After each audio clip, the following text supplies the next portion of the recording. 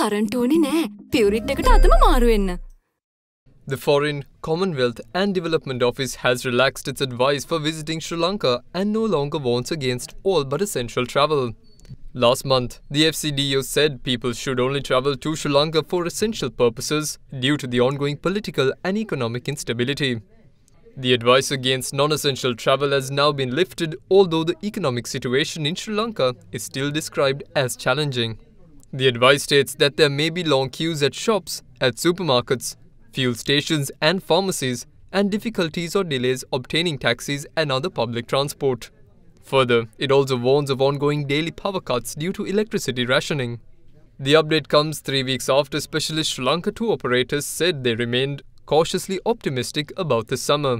Experienced Travel Group and Travel Gallery, both ITO members and specialists in the island country, issued a joint statement which stated that advisory against essential travel was not yet a disaster for Sri Lankan tourism because it was issued during the low season. The summer season starts in July. They predicted the country would be great value for overseas visitors when advice was lifted following the depreciation of the Sri Lankan rupee against the US dollar.